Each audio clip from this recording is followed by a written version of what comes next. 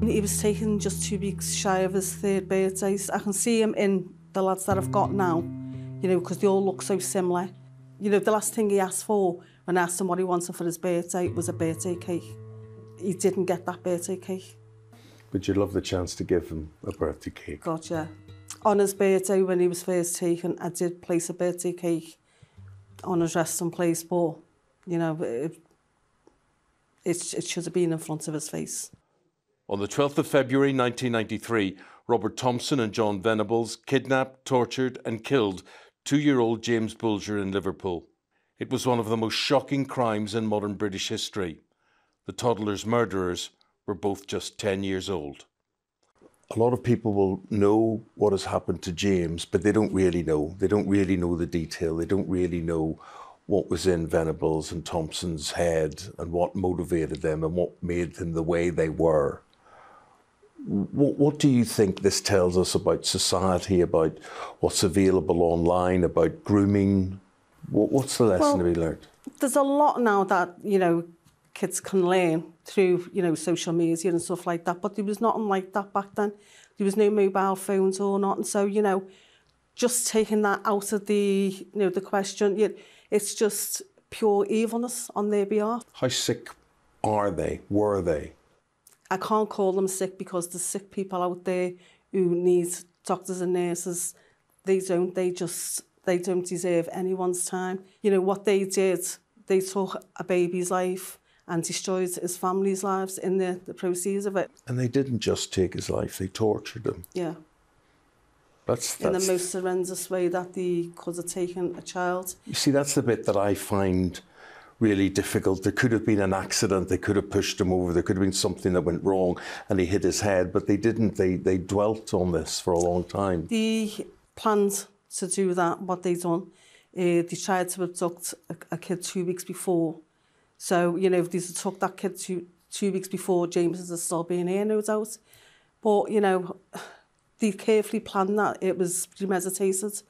So they knew that they were going out that day to take a child's life. John Venables was released on licence in 2001, but recalled to prison 9 years later after indecent images of children were found on his computer. He was again released in 2013, only to be put behind bars again for the same offence.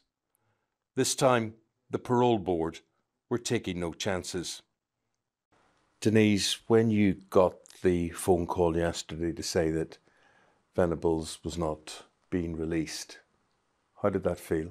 I was kind of numb. I think I still am in a state of shock because after 30 years, I finally feel like I'm getting listened to now, and everything that I've said in the past, you know, it's rung true, because I did say if the two of them weren't properly punished for the crime that they committed, they only spent just over 7 years in a young offenders. They never went to an adult prison. And I did say if they don't spend any time in a proper jail, either one or both of them will go on to re-offend and commit more crimes. And I was proven right with Venables. Where do we go from here, Denise? Venables is detained again, but it could only be maybe for 2 years. You might have to go through all of this again. You know, I've come 30 years fighting justice for James, and, you know, I'll do it for as long as I need to do it, or as long as I can do it. Until I get the proper justice, I feel like I've got some kind of justice for him now, because he's been denied parole. And, you know, I am getting the backings of, you know, some MPs now, Dominic Raab and Alex Chalk, you know, what they've been saying to me, they've stood by their words, and, you know, they've helped me get some kind of justice, which I've never had before. The government is pushing through an overhaul of the parole system, with new laws allowing ministers to block the release of the most dangerous criminals. It just feels like now I'm just getting support from, you know, the MPs, because this is the first time I've got to meet them, and, you know, they've stuck to what they've told me. Yeah. What would you say, Denise, to people? This is not me saying this, but I know there will be people watching and listening to us and say, for goodness sake, Venables and Thompson were 10 years old at the time. They were babies themselves. Well, how can you keep going on punishing them? One of them needs punishing because he's behind bars again. If Venables gets out, let's make him an example. If he gets out, these people who were saying, well, they were only 10, you know, it's been 30 years now, let it go. Why should I? One, he was my son. He's not here to speak for himself, so I'm doing it for him. And two, if Venables does get out, these people who are saying, you know, let it go, if he went and killed one of their kids, they'd be saying to me, you should have fought harder. Yes. I mean, I know you've become another, you know, you've got another grandchild now. Congratulations, by the way. Thank you. I see pictures of you with your grandchildren. I can't do that.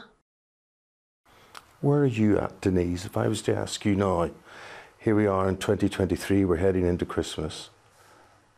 What state are you in? I'm not in any state. I'm in a good place. I've got, you know, my husband, my 3 boys, I've got my family, my granddaughter. You know, I'm in a happy place. The only time I'm not is when something like this occurs and I've got to take on another fight, but it's my choice and I'll carry on doing it. Do you live for James? I live for my lads, all of my lads. So you're not going to be simply defined by this one horrible aspect of your life? No, because I think I'm two people. I'm a mum, but I'm also a campaigner. And, you know, for as long as I've got breath in me, I will carry on campaigning to get justice, not just for me, but for anyone who needs it out there. And for people who will say a prayer for you this Christmas, what would you say to them? I'd say a prayer for James. Say a prayer for Venables and Thompson? No. Why not? They don't need prayers. To people who say they need understanding, they need forgiveness. They basically did get forgiveness, but one chose he didn't want that forgiveness and carries on doing what he wants to do. He's not just a child murderer, he's also a paedophile. So they don't deserve any good. They've been given too many chances, especially Venables. You know, he's been given chance after chance, new rehabilitation, new names, this, that and the other, loads of money spent on him. You know, he didn't deserve that, but he got it. And look where he's ended up, back in prison. Is there anything at all Venables could do that would lift him in terms of your estimation? Yeah, he can stay in prison.